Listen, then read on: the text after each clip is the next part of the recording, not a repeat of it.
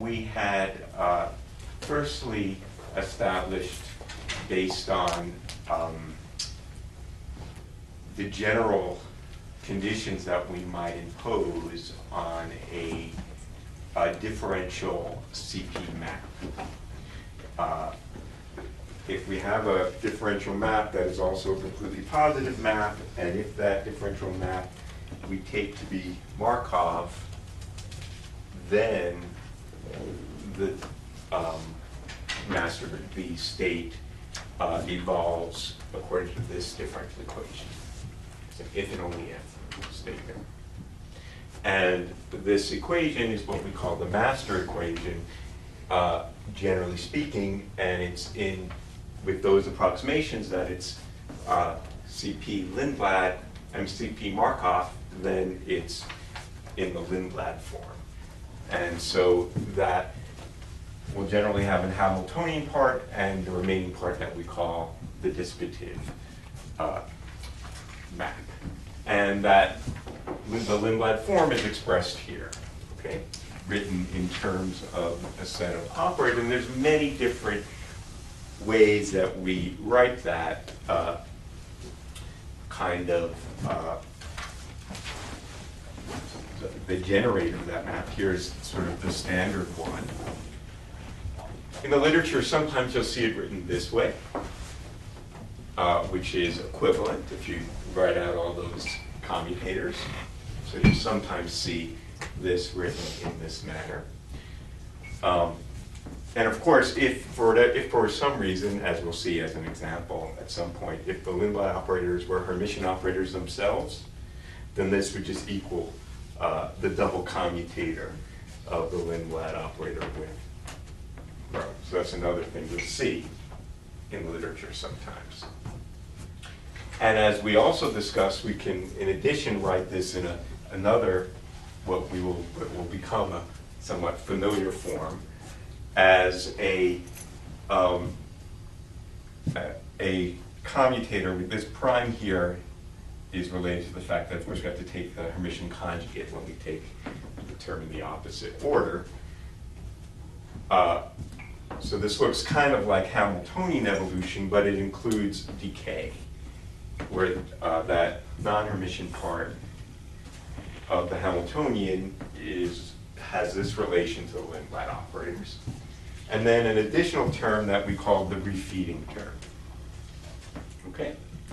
So all three of these forms you'll see in the literature. Yeah? In that second line, is there supposed to be another commutator on the second term, or is that Yeah, I'm sorry. Okay. Yeah, indeed. Pardon me. Yes, indeed.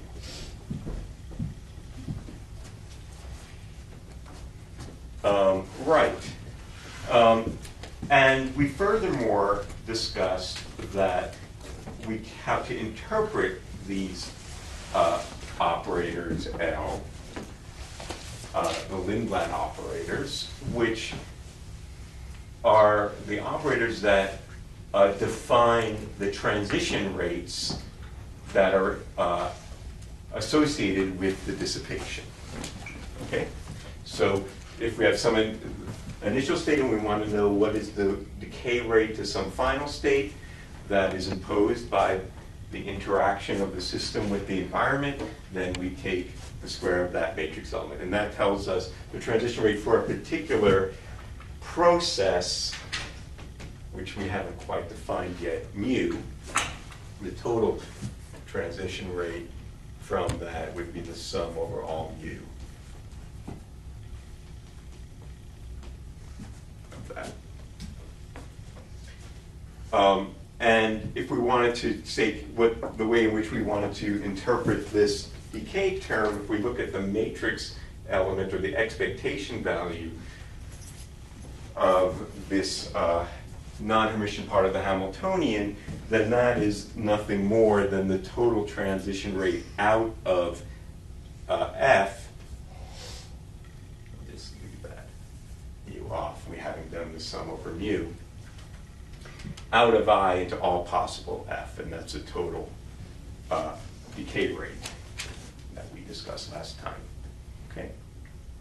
So this is the general structure of the master equation in limb-like form. And what we are doing now is deriving this from first principles, where we explicitly look at the interaction of the system with the environment, where we treat both subsystems together as a closed system with unitary evolution between them, and then trace over the environmental degrees of freedom to be left with just the dynamics of the system alone, and that should, under some approximation, give us this equation. It's now being raised. Any questions about any of that?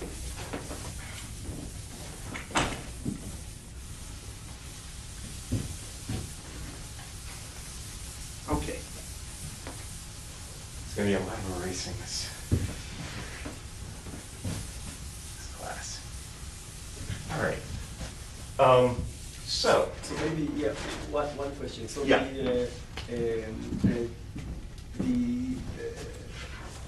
The decay rate. This total rate. Yeah, the total rate is independent of the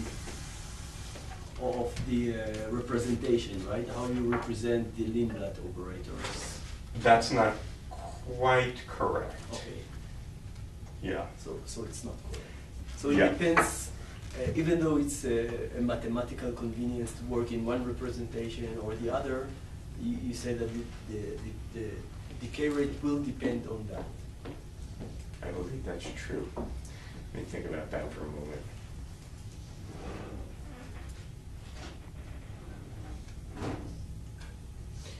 Yes, it will.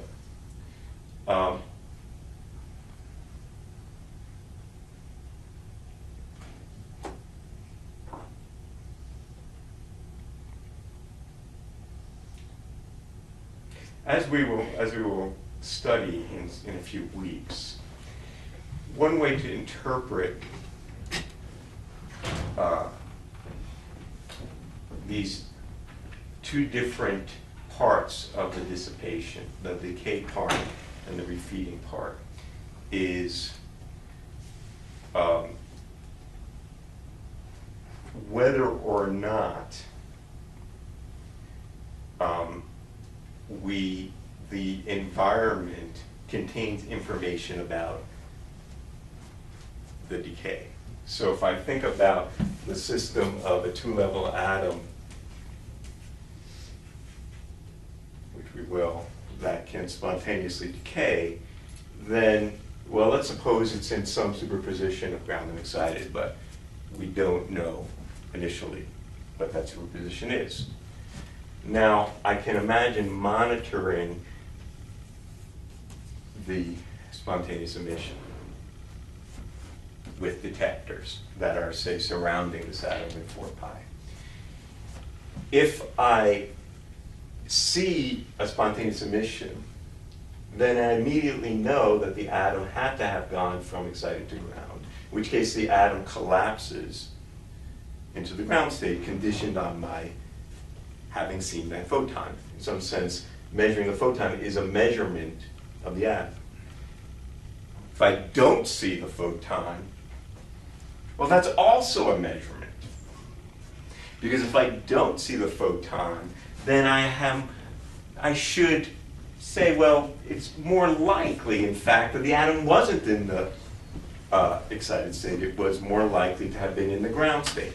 Of course, that's not a projective measurement, but I should, in some sense, say, in some way, update my state assignment here based on the fact that having for some time interval not seen the spontaneous emission, it's more likely at that point the atom's in the ground state and less likely in the excited state. So I should change that and make that bigger and that smaller.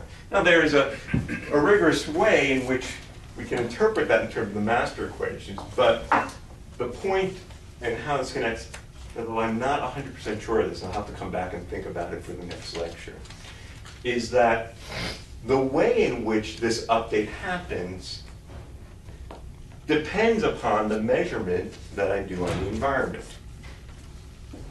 So if I do photon counting,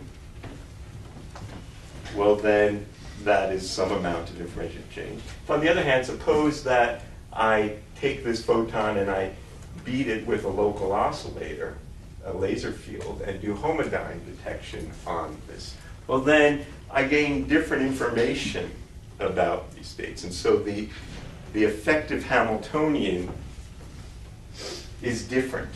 So I believe, I'm pretty sure that is the case, that the way in which I divide, yeah, it must be true, the way in which I divide the master equation in terms of decay and refeeding is not unique. And what is true is the total dynamics is the same, but there's an arbitrary number of possible divisions that I can make. And so the decay, what I'm calling the decay, the total decay of the system depends on, it is a particular representation of the master equation. It's not unique. But it's a very subtle point, I had to work it out. And we'll return to this whole picture, a little preview. This is the theory of quantum trajectories. So in that setup, Yep. you can think of this as doing a projective measurement if you see a photon, and not doing a projective measurement, but doing a continuous measurement if you don't see a photon. That's correct.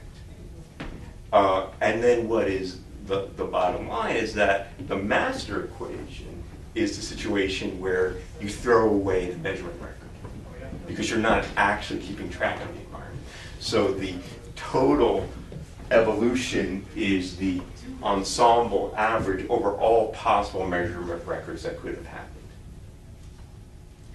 But that's for another time. So let's continue though where we were. We'll come back to that. Okay.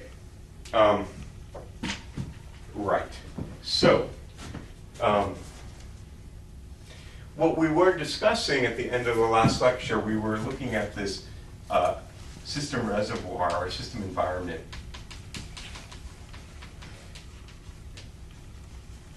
derivation of the master equation. Okay?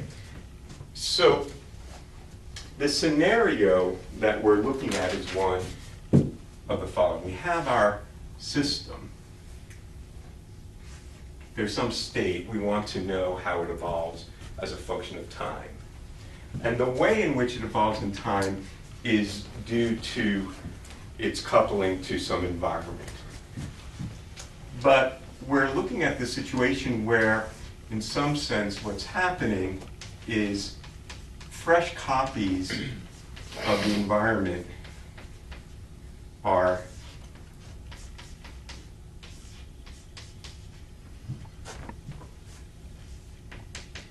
being coupled to the system in a small time interval. Okay? So again, I think a physical picture is to think about thermalization in which equilibrium reservoir fluid is constantly being refreshed in its interaction with the system that's out of equilibrium with the reservoir. And the part of the atoms that had interacted with the system go back into the environment, are rethermalized, and information is lost.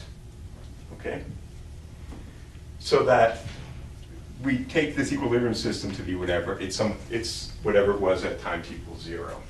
But it doesn't mean that the system doesn't evolve, because in each little chunk of time there are some correlations that are created between the system environment, and they just fly off.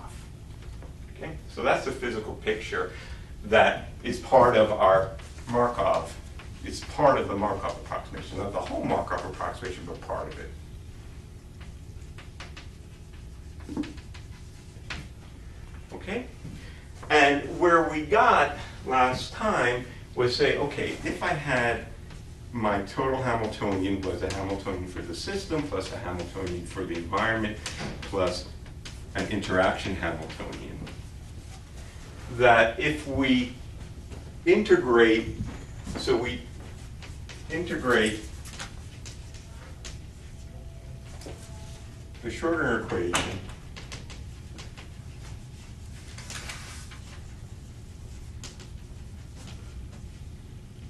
over a coarse graining time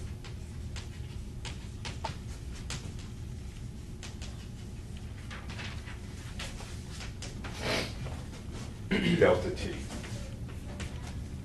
Okay? And that delta t is assumed to be tiny compared to the correlation time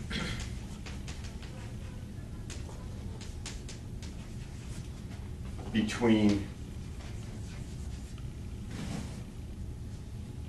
or I should say the correlation time for the reservoir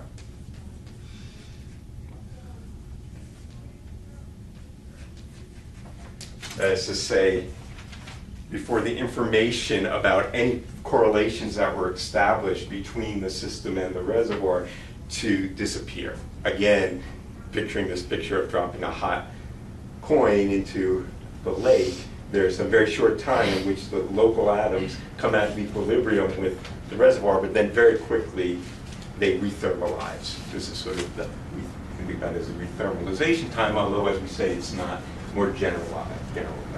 But the time is big compared to whatever the decay time or the dissipation time for which this thing changes. The other way around, isn't it? Yeah, and all the rate. I think about it as rates, but I wrote it as times. Sorry. So this is tiny, and this is big compared to the coarse graining times. So from the point of view of the system, this is a differential time. But from the point of view of the reservoir, this is infinite time. So it requires a very large spread between these time scales. And when we did that, what we found was, so in second order perturbation,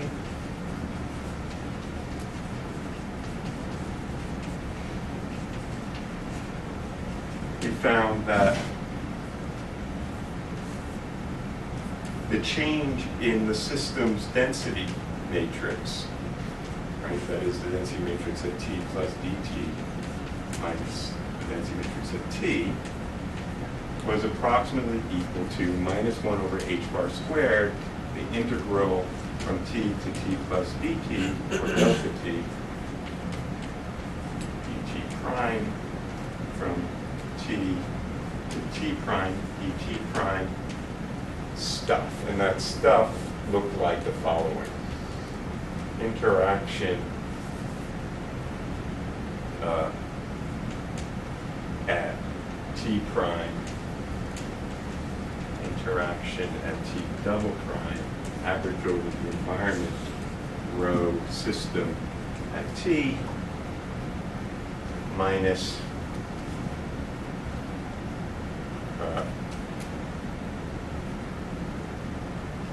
h int t prime rho h int t double prime plus the Hermitian conjugate. Okay. Then we'll check some things. Right. So this is having traced over the environment, and everything is written here in the interaction picture. Okay, so that's where we were last time. Okay, so as I mentioned at the end of the lecture, we can kind of see beginning to come into focus a little bit how this map, or this differential change in the density matrix, is beginning to look something like the Lindblad form, right? With operators that multiply rho and operators that conjugate rho. As was emphasized, these things are still system operators, right? Even though we've taken the trace over the environment because they involve joint system plus environment operators. Okay, so to make some progress on this, let's look at a specific example, the iconic example of quantum optics, which is the problem of the decay of an atom in the presence of the quantized electromagnetic field. Okay. It's one of two problems we ever really care about. The other one is the decay of the simple harmonic oscillator. Pretty much it.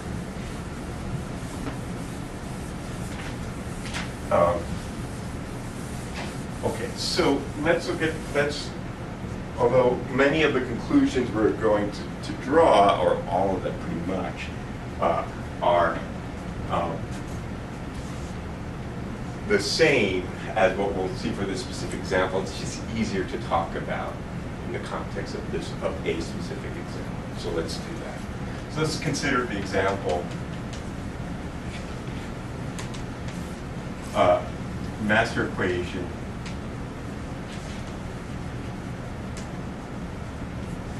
for two-level atom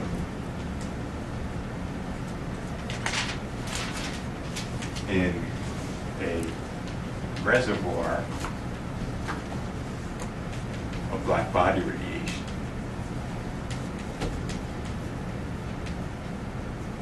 Now this is a slight generalization of what we studied previously.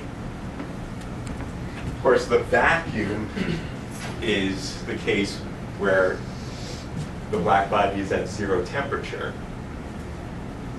But we'll just allow, in general, the case of finite temperature reservoir of electromagnetic field. Okay? Just to make it a little bit more general. I mean, of course, things aren't, I should just mention, just as a point of question. I mean, always we are not at 0 temperature, so why don't I always have to do this? I mean, if I'm thinking about the spontaneous emission of a two-level atom at, say, optical frequency, why don't I have to worry about the effect of the black body photons on the decay rate from inside to out? Because there aren't many. They're pretty much none, right? Because, of course, the average number of photons at a given frequency is what?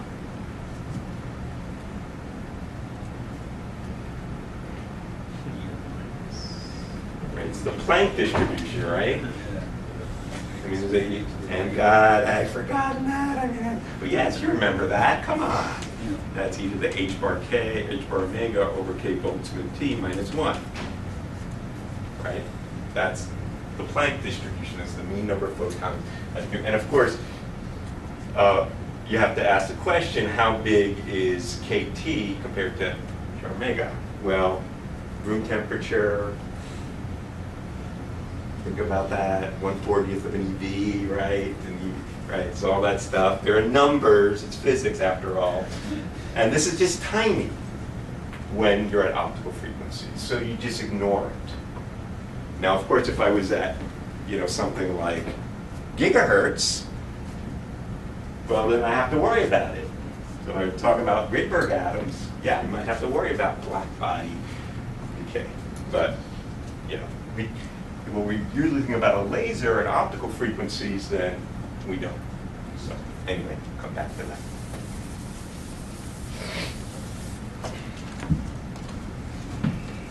Okay, right. So our fundamental Hamiltonian now is the Hamiltonian for the atom plus the Hamiltonian for the field plus the interaction Hamiltonian. The field is the environment. And so the Hamiltonian for the atom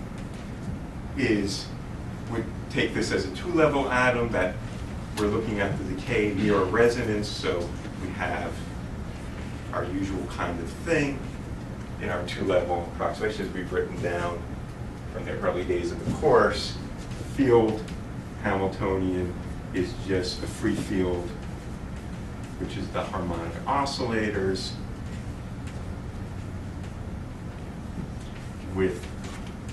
written in our usual box quantization manner, although we don't really have to, it's just more convenient. Mu represents the polarization here of the mode. And then we have the interaction Hamiltonian.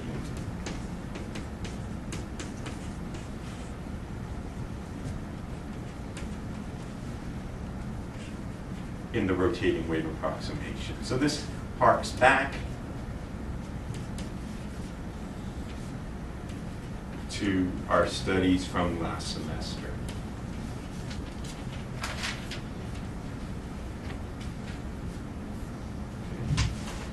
Where H bar G is coupling energy, is the dipole matrix element dotted into the electric field for one photon over the quantization line.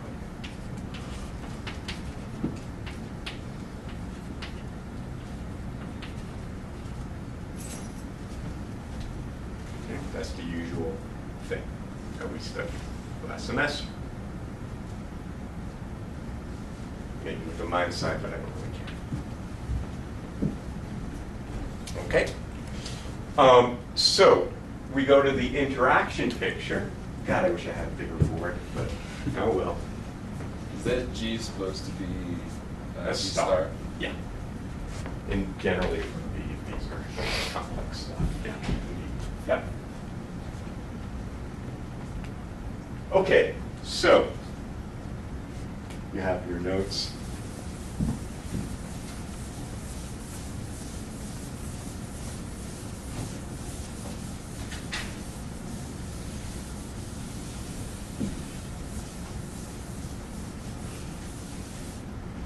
So, in the interaction picture,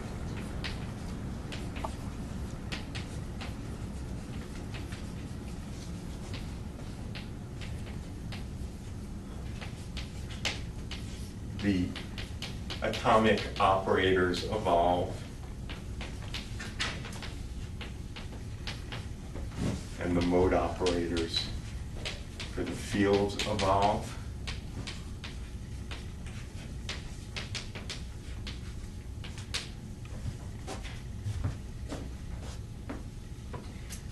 And my interaction Hamiltonian in the interaction picture takes the following form. H bar times something I'm going to call the field reservoir operator plus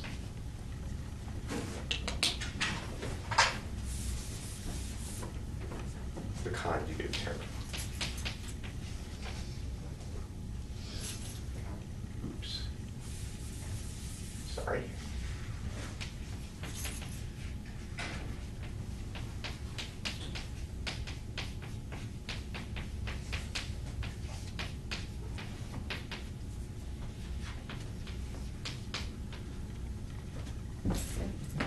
So that's the form we have where I'll call this the reservoir operator.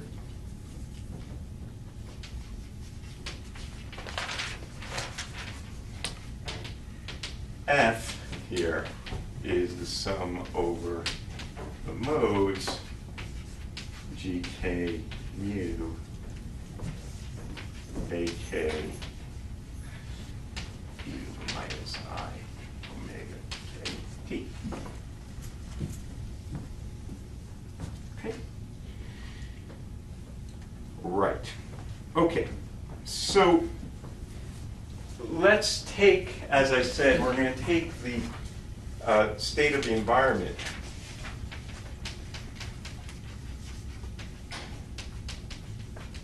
the one that occurs in our Markov expectation values, to be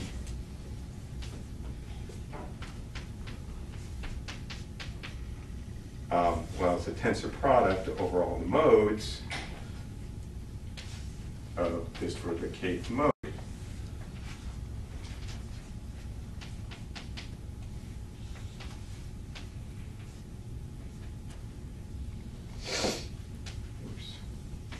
Where this is equal to a thermal state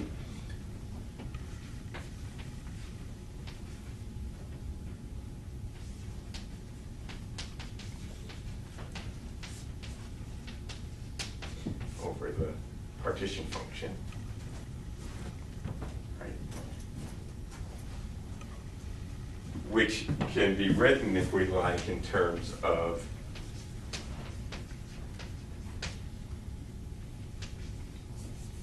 a diagonal representation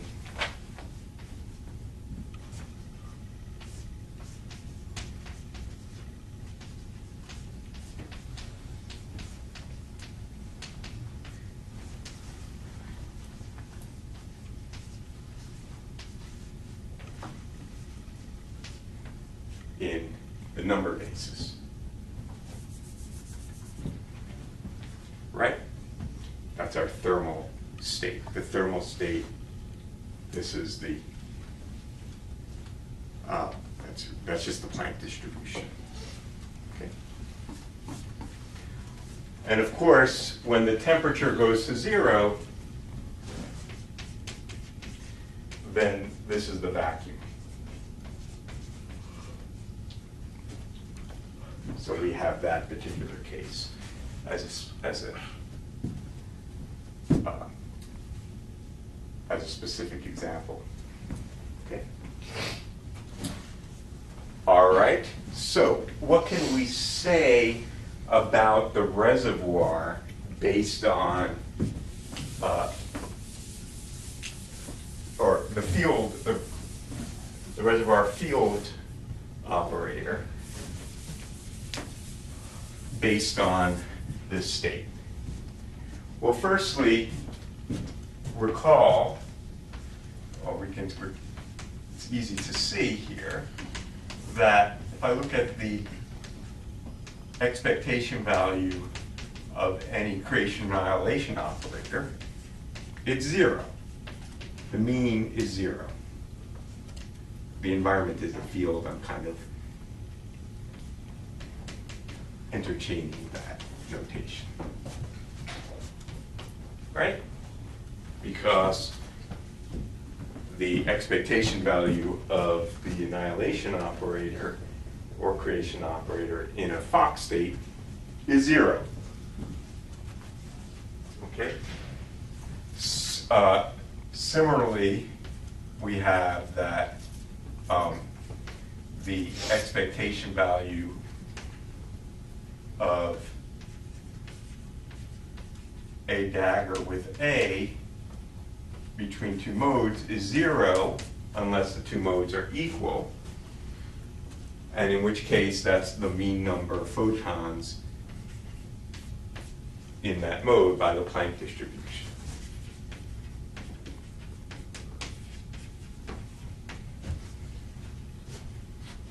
Right? And similarly,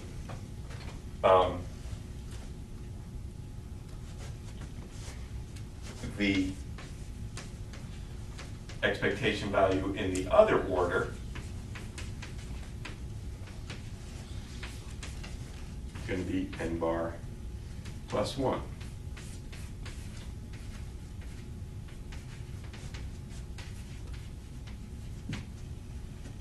Just using the commutator. So from that, we learned something about this field operator. What we have is that the mean of this reservoir operator, F, or F dagger, is 0. That's why when we did our derivation of the integration over the time scale delta t, we had to go to the second order because there's no first order shift on the system due to the reservoir because it has mean field 0. Typically, the reservoir will have, if it's fluctuations, doesn't have a mean value, it only has higher order movements, i.e. fluctuations. Moreover, we see from this, oh, I didn't write down, yes, this is also true. If I look at products, to any power, but for example, that's 0, that's also 0.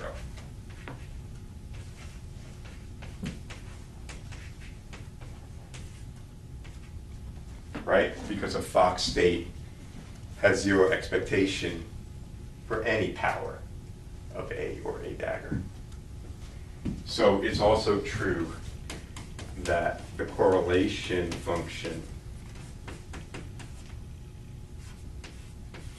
F with F prime or F dagger with F dagger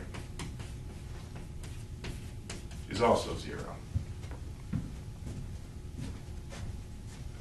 Because they'll involve products like this or this. So we're left with considering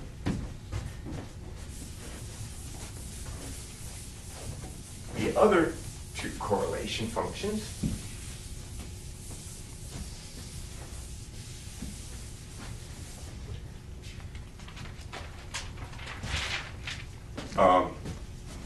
The correlation of F with F or F dagger. Let's just write this down. T1 at another time T2.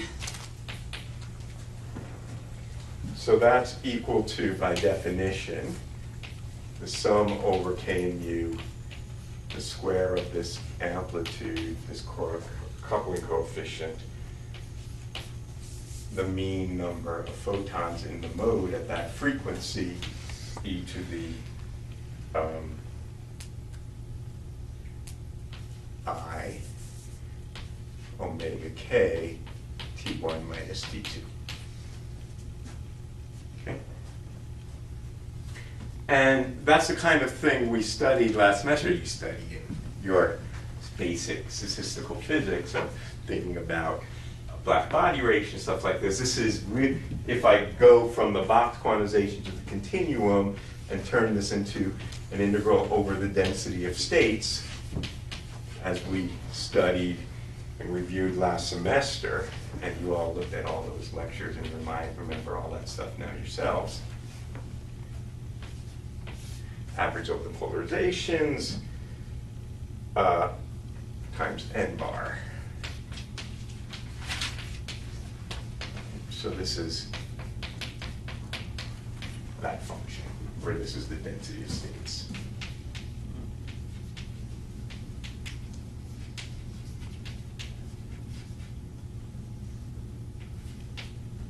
Okay, and similarly, if we were to do the same calculation of the correlation of F with F dagger, we would get the same thing, but with an n bar plus 1.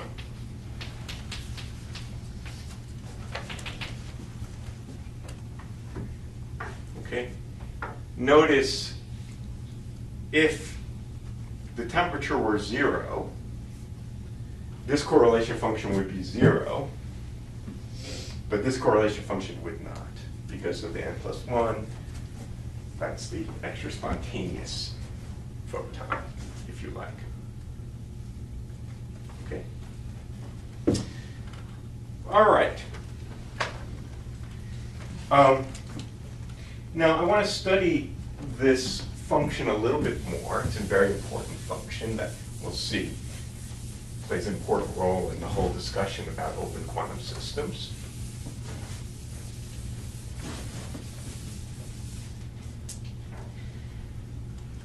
Okay, so let me define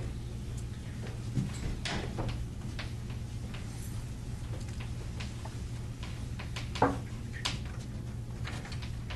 call K1 of T1 and T2 F dagger T2 and K2 the other way around.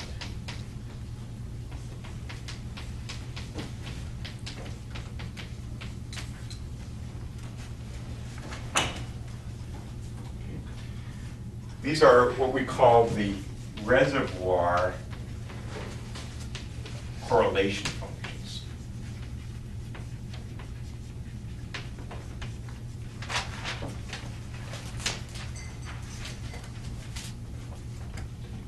Okay.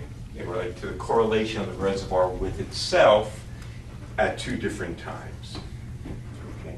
Now, one thing we see from the in the particular case of the environment that we've chosen as a thermal equilibrium environment is that this correlation function has some familiar properties that we've seen before.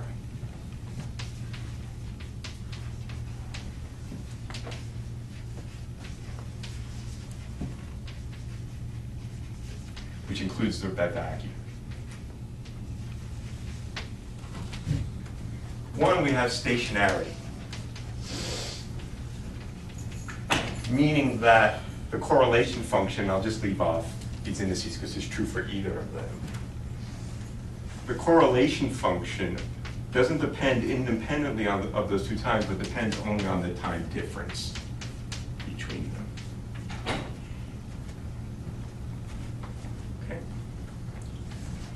Moreover, if I define so K of tau, if I take its complex conjugate, then that gives me K minus tau. So now when I give it one argument, it's the argument that corresponds to that time difference. Really, if I was being careful about mathematics, these are two different functions, right? One's a function of two arguments, but you get my sloppy physics point. Right, so what this tells me, for example, is that the real part of this correlation function is symmetric. Let's say it's equal to the real part, K at minus. Okay?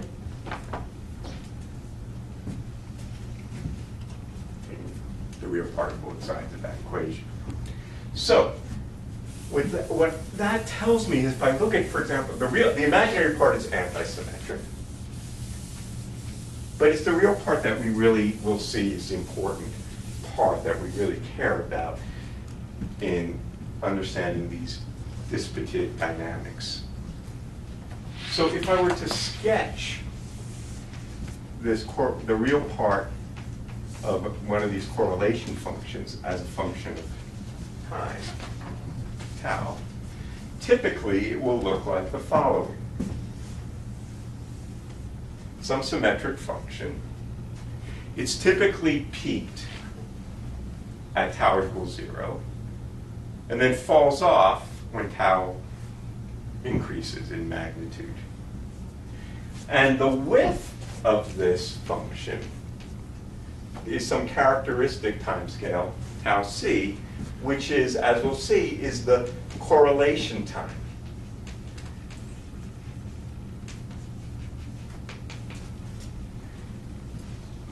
So the temporal width of this function is telling me something about how correlated are these field operators with each other at two different times.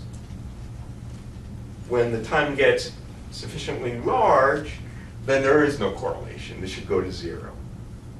And the time scale over which that falls off is the characteristic timescale that correlations exist. And that is the correlation time. Note, I can also define, consider the Fourier transform.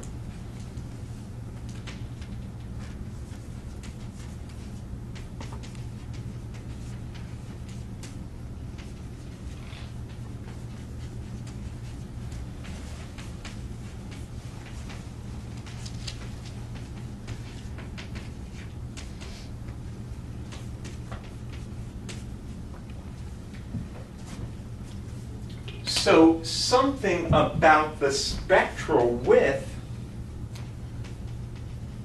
of this function S tells me something about the correlation time here.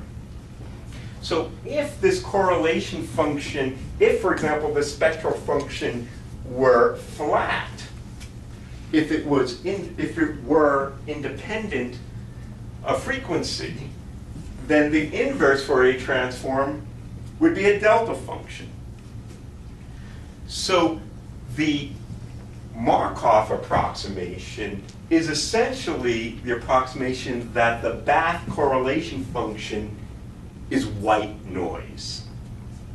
So the Markov approximation is equivalent to a white noise approximation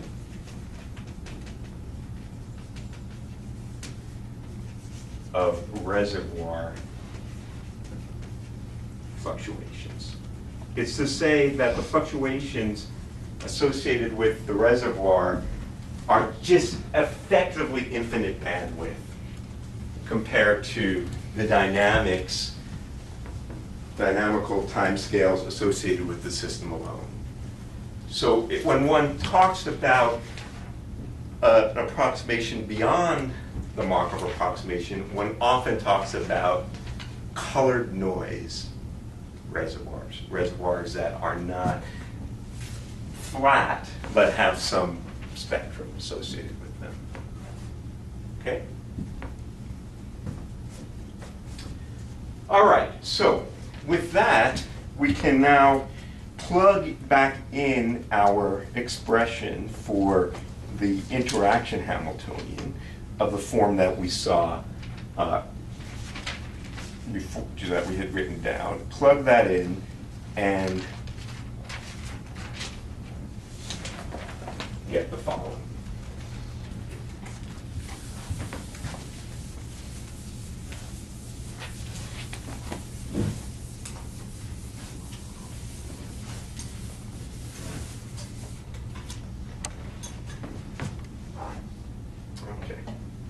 So, what we have here is that the change in my density operator for the atom. Now my system is the atom. So this is plugging in for the interaction Hamiltonian of the form we had just erased. And we get the following. Minus the integral from 0 to t plus delta t dt prime, the integral, t to t prime, t double prime. And now plugging in the h int, it was f sigma plus f dagger, sigma minus, and all that, you get this. Sigma plus, sigma minus, rho atom at time t, minus sigma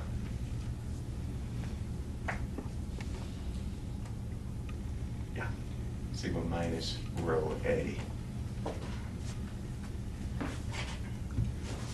sigma plus times the e to the I e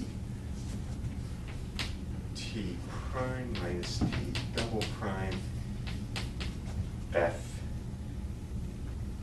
at t prime, f dagger at t double prime,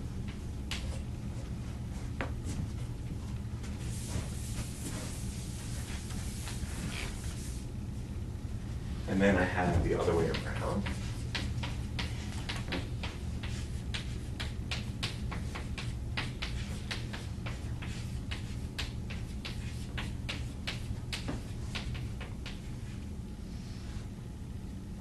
Yeah.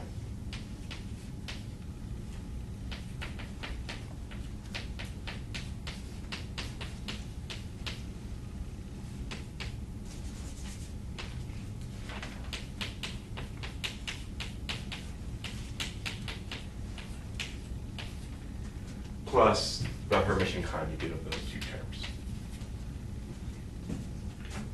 So that just comes from plugging in our form of the interaction.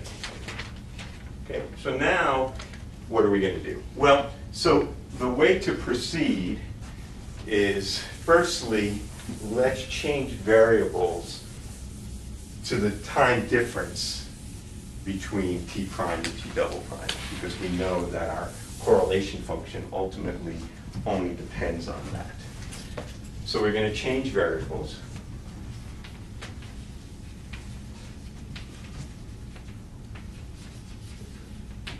Tau is the time difference between t prime and t double prime. And I'm going to define our favorite letter c as the, one other variable. We'll call it t prime minus t, because it's a nice variable to look at. So I have to change variables here. It's a little bit complicated because of the limits of integration. So the domain over which I'm integrating is a little bit complicated. So let's draw that picture. So if I look in the t prime, t double prime plane, okay, this is the line t double prime equals t prime, which is equivalent to tau equals 0. Okay? And so t prime goes from t to t plus delta t. Right? And t double prime goes from, I'm integrating over these little, whatever you call them. Oops. Whose or was it pieces of integration? I forgot what they're called. But anyway. No, not trapezoids, but whoever's name, the Riemann. Yeah. I'm doing my Riemann sound this way, right? I think it's what it's called, I forget. It's a Riemann sound. Yeah, yeah. Right, so that's my integration, where this is t, and this is t plus delta t. Okay. So this point, let me call it A, this point is B, and this point is C. And now I have to translate this into the tau C plane. All right. So A is at the, let's see, A has tau equals 0, C equals 0. B is also tau equals 0, but C equals delta t. Right? And C is at tau equals delta t, C equals delta t.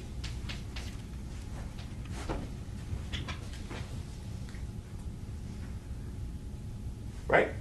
So that looks like then the following.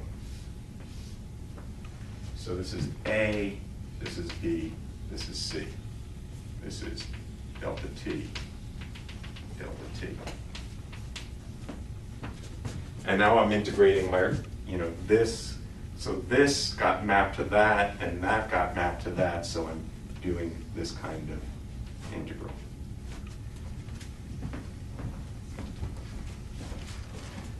So that means that the integral from t to t plus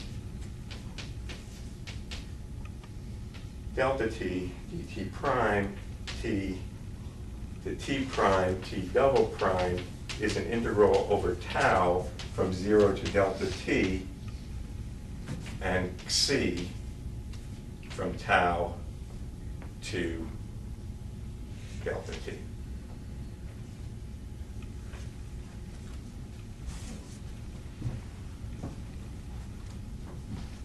Because it goes from the line c equals tau. Okay, so let me just double check something. I think that looks good. Yep. All right, so I'm going to erase this then and put in, this is an integral d tau dc tau to delta t and from 0 to delta t. Okay, and I'm going to use the fact that this was stationary.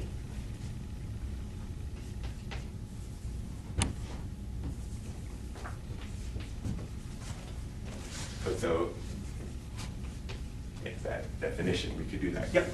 Just, why does it go from tau, the C integral go from tau to delta t? Because it has to go from this line, Yeah. which is the line c equals tau. But is that not like the upper limit on that? Sorry? Isn't that the upper limit? Isn't it from 0 to 2? 0 to tau. No. I'm quite sure this is correct.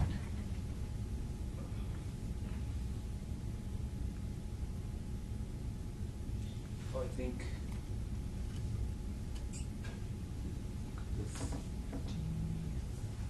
Because that means the triangle is the Because You've got the other triangle, seems like you're integrating over. From C equals tau to delta t. so. Just use the x-axis.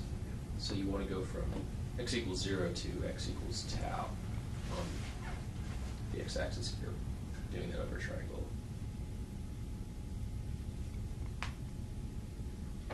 I may have messed this up, and I'll look at this afterwards, but I know this is correct. So I'll look at that part afterwards. But it's not important. Believe me, this is correct. And we'll go back to these integrals, to this domain, because it's not worth anything. I'll come back and look at that afterwards, but let's not obsess over that point. Trust me, this is correct, and I'll explain it more next time. Okay, so given that,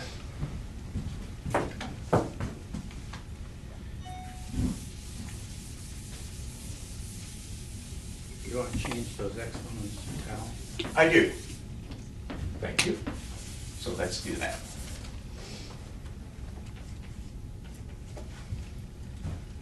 All right, so now we can we make some more approximations that we will hopefully prove are perfectly valid. Excellent approximations. As we said, this thing falls off extremely rapidly with tau. It falls off and goes to essentially 0 for tau that is anything bigger than the correlation time. Moreover, this integral over tau, this integral up to from whatever tau is up to delta t is huge compared to the correlation time, right? So in principle, we could just say this is up to the correlation time because that is, after the correlation time, this thing falls off. But in the Markov approximation, we take that correlation time to 0. That's the absolute delta correlation. So without losing anything, if the correlation time is absolutely tiny compared to anything else, then we can take the limit of the bottom integration to 0. So that's the Markov approximation of delta correlated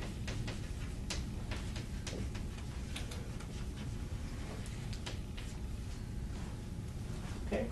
So with that,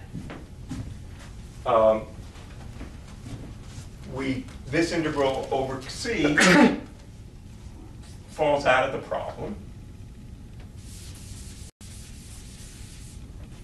And we get this.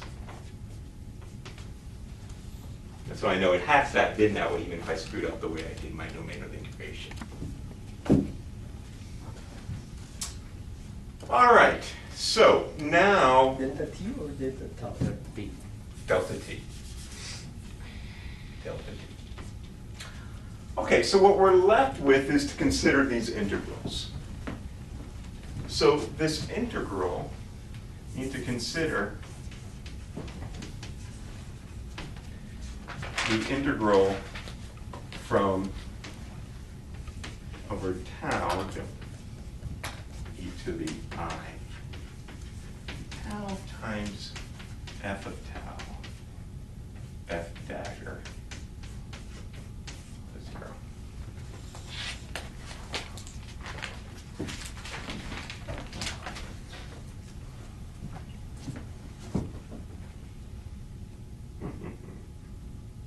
Yeah. Okay, so this we can, if we plug back in what we had just written earlier in the lecture in terms of the density of states and all of that, then this has the following form. This has the form of the integral over the density of states, the coupling constant squared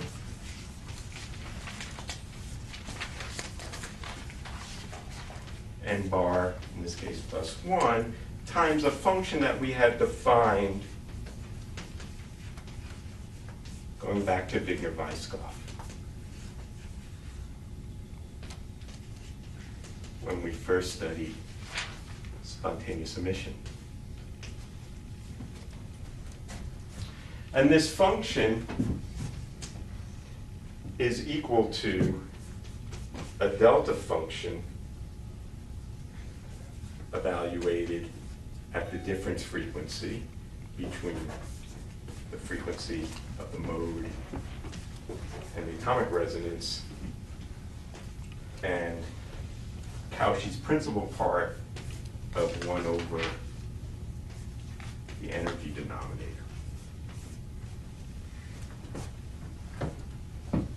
So that's something we studied in the past. I don't want to rederive it. Effectively, it comes from the fact that this is effectively delta correlated, which is to say the density of states is effectively white noise over the spectrum that we're integrating over, which allows us to effectively take this limit to infinity.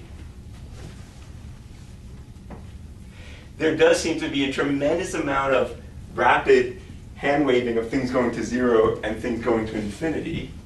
And it is one of the aspects of this derivation that's never completely satisfying until you go through it a number of times. But it really comes down to the strong separation of timescales of the correlation time of the gap compared to the evolution time of the system. That some things can be taken to call infinity and other things can be called effectively 0. Okay, so this is what we have, and so when we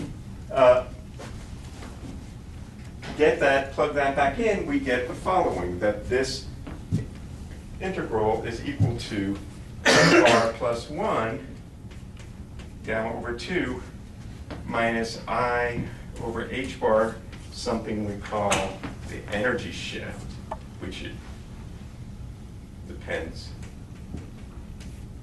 where gamma is equal to this 2 pi times the density of states at that frequency, and this coupling constant, which is equal to 4/3 the dipole matrix element squared. It's a better chalk, so my handwriting is a little bit more legible.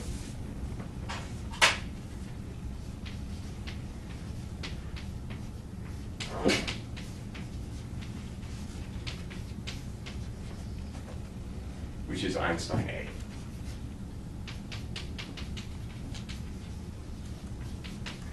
And the energy level shift is the principal part of the integral over all the frequencies,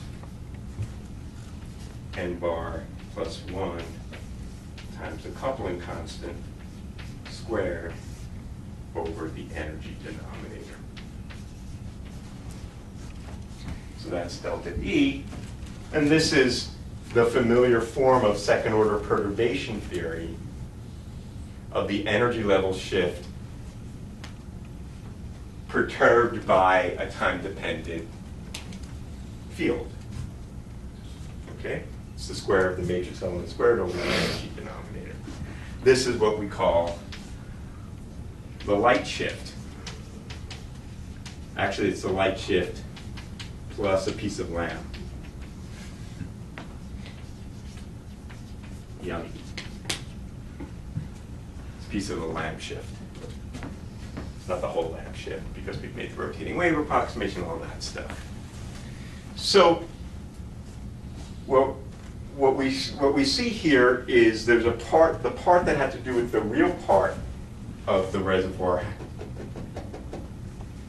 has a decay term in it. The imaginary part of the reservoir is involved in some perturbative shifts in energy to the system. So the coupling of the system to the environment has two effects. One effect is the environment can, due to second order perturbations, shift the energies of the system. Even the vacuum does that. That's the lamp shift.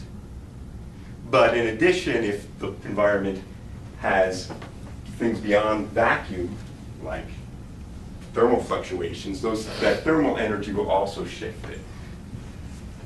That's not the important point that we are focused on here. What we're more focused on is the part that has to do not with the perturbations to the energy levels, but the part that has to do with the irreversible dynamics.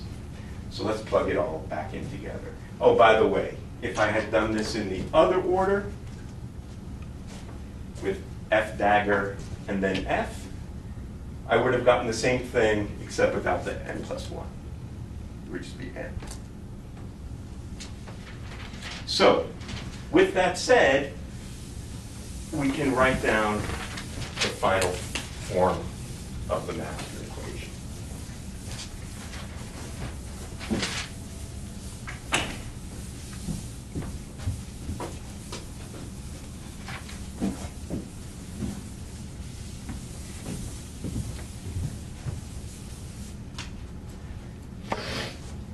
This tells me that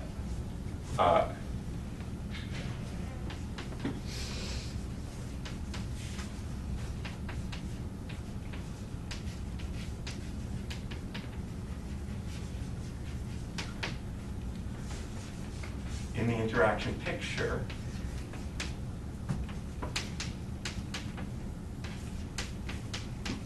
I get a light shift perturbation.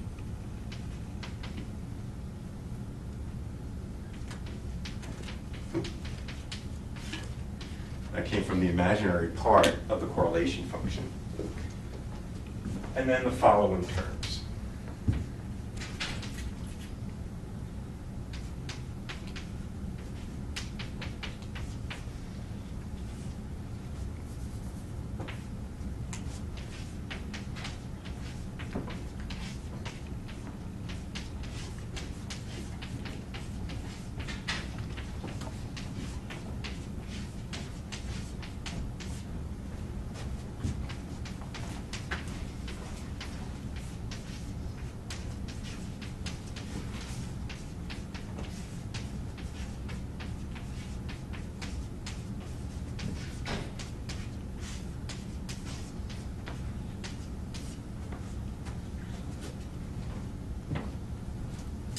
And that's our final answer.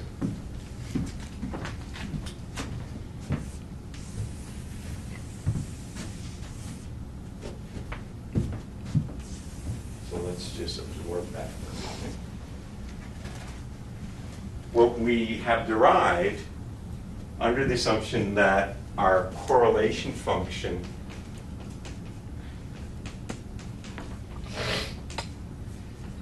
was equal to gamma bar n bar plus 1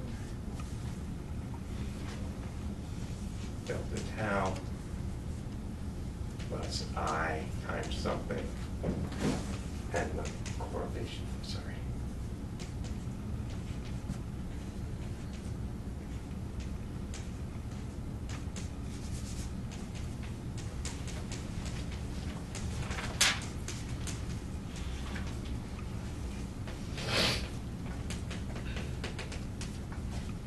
Okay. So we have derived under the Wigner-Weisskopf approximation, essentially, that our correlation functions are delta correlated. That delta correlation is the Markov approximation. Under this approximation, we end up with this form of the master equation. This master equation, this should be a minus, pardon me. This master equation is in Lindblad form.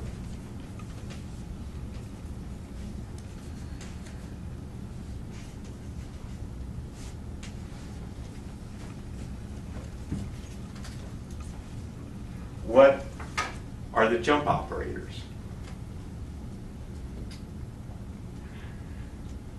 Sigma minus plus. So we have two kinds, right? We have a Lindblad operator, which I'll call L absorption, which is the square root of gamma n bar. N bar here is n bar at omega equals, that's at that particular frequency, sigma sigma plus. And then we have an emission, which is gamma n bar plus 1, sigma minus. We have two kinds of jump operators. One that is associated with absorption of photons from the reservoir, and one that's associated with emissions of photons into the reservoir. And the rates at which they occur depend upon the temperature of the reservoir as well as the Einstein A coefficient. Okay. So in addition, the reservoir gives me energy level shifts, which we typically will reabsorb into the definition of the energy levels of the atom. Okay. Certainly we would do that in the context of the lamp shift that define the renormalized energy levels. And so this is in the interaction picture. If I go back to the Schrodinger picture,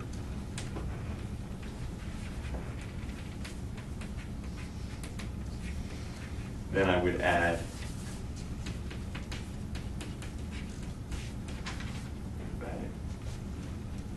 this is the free atom, and we reabsorb this together to be the new atomic Hamiltonian.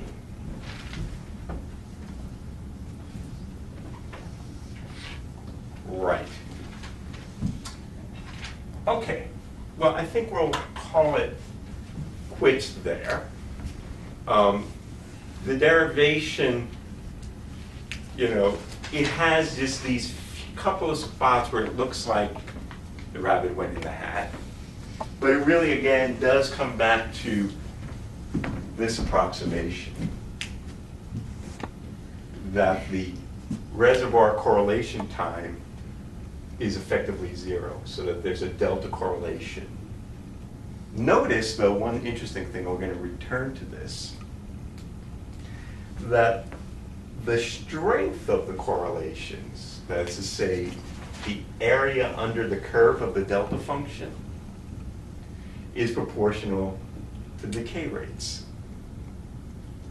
So this is an example of from non-equilibrium dynamics that we're going to return to soon. This is an example of what's known as the fluctuation dissipation relation, or sometimes theorem. That is to say, the effect of the fluctuating reservoir is to cause dissipation. And the correlation strength is a measure of the rate at which that dissipation happens.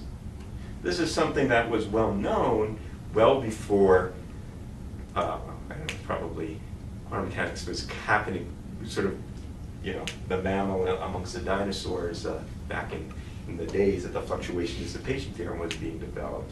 But it was developed first in the context of Brownian motion. And so we're going to glean a lot and thinking about Brownian motion in trying to understand the way in which quantum noise differs in any way from classical noise, and what are the unique features that are associated with decoherence in our system. All right, where we're headed then, what we're going to do on Thursday is that we're going to revisit this master equation. This is a master equation, at least in the case at zero temperature, where this term wasn't here. We only had this term. This gave rise to something like the optical Bloch equations, which we studied last semester. We'll revisit those, remind ourselves about them, and in addition then turn our attention to the other iconic example in quantum optics, the master equation for a damped simple harmonic oscillator, and look at those specific examples and their relationships to the Brownian motion problem. So that's on the agenda. All right? Very good. Expectation value of this non-Hermitian part of the Hamiltonian, then that is nothing more than the total transition rate out of F. Just leave that mu off. We haven't done the sum over mu. Out of I into all possible F, and that's a total decay rate that we discussed last time. Okay. So this is the general structure of the master equation in Lindblad form. And what we are doing now is deriving this from first principles, where we explicitly look at the interaction of the system with the environment, where we treat both subsystems together as a closed system with unitary evolution between them, and then trace over the environmental degrees of freedom to be left with just the dynamics of the system alone, and that should, under some approximation, give us this equation. It's now being raised. Any questions about any of that?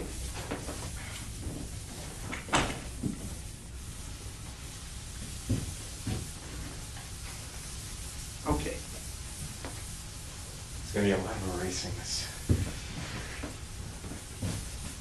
class. All right. So maybe, yeah, one question. So yeah.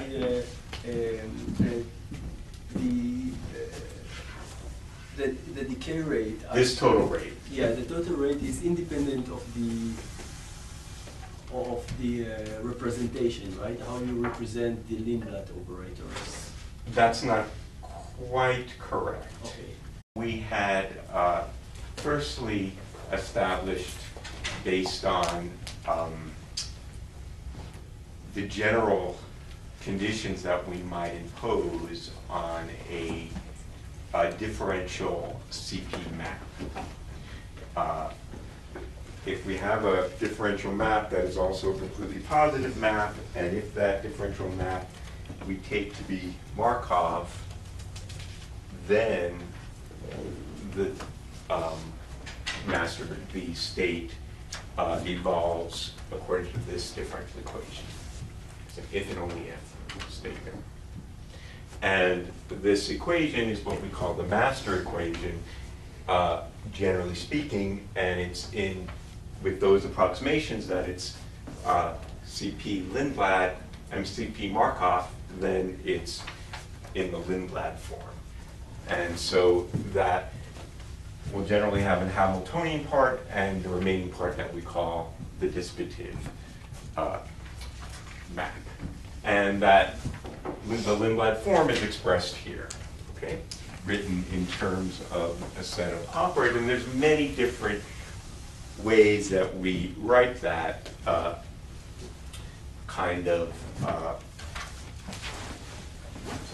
the generator of that map here is sort of the standard one. In the literature, sometimes you'll see it written this way, which is equivalent if you write out all those commutators. So you sometimes see this written in this manner. And of course, if for some reason, as we'll see as an example at some point, if the Lindblad operators were Hermitian operators themselves, then this would just equal the double commutator of the Lindblad operator with rho. So that's another thing you'll see in literature sometimes.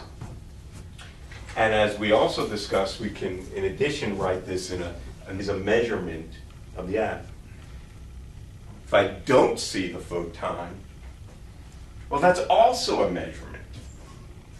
Because if I don't see the photon, then I should say, well, it's more likely, in fact, that the atom wasn't in the excited state. It was more likely to have been in the ground state.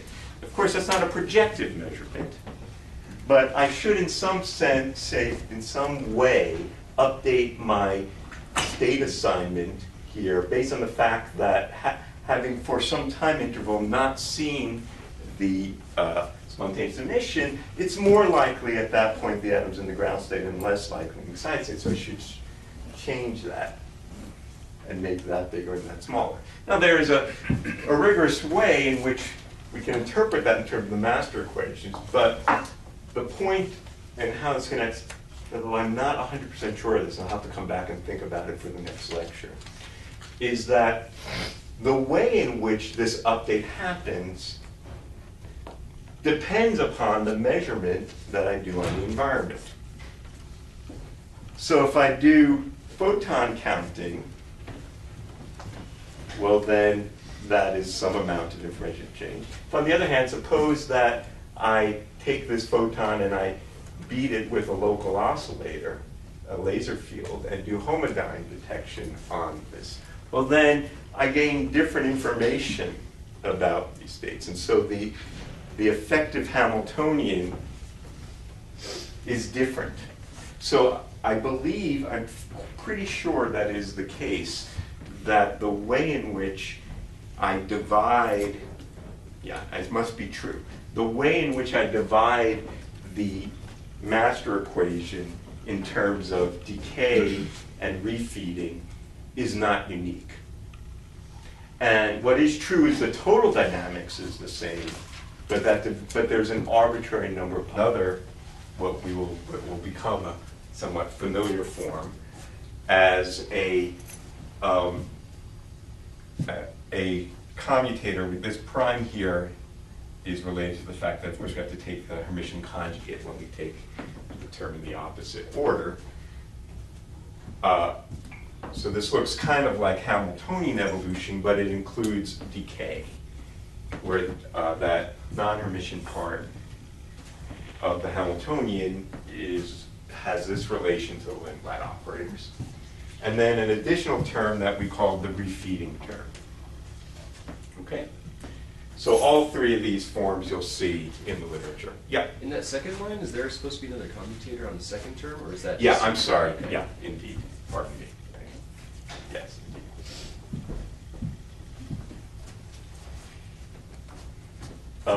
Right. And we furthermore discussed that we have to interpret these operators L, the Lindblad operators, which are the operators that define the transition rates that are associated with the dissipation. Okay? So if we have some initial state and we want to know what is the decay rate to some final state that is imposed by the interaction of the system with the environment, then we take the square of that matrix element. And that tells us the transition rate for a particular process, which we haven't quite defined yet, mu. The total transition rate from that would be the sum over all mu of that. And if we wanted to say what the way in which we wanted to interpret this decay term, if we look at the matrix element or the x, yeah. So it's not correct. So Yeah. it depends, even though it's a mathematical convenience to work in one representation or the other, you say that the decay rate will depend on that. I believe that's true. Let me think about that for a moment.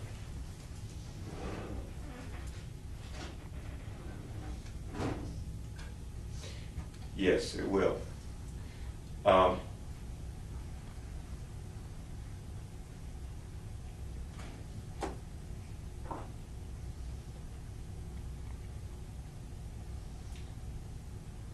As we will study in a few weeks, one way to interpret these two different parts of the dissipation, the decay part and the refeeding part, is whether or not the environment contains information about the decay. So if I think about the system of a two-level atom, which we will, that can spontaneously decay, then, well, let's suppose it's in some superposition of ground and excited, but we don't know initially what that superposition is. Now, I can imagine monitoring the spontaneous emission with detectors that are, say, surrounding this atom in 4 pi. If I see a spontaneous emission, then I immediately know that the atom had to have gone from excited to ground, in which case the atom collapses into the ground state, conditioned on my having seen that photon. In some sense, measuring the photon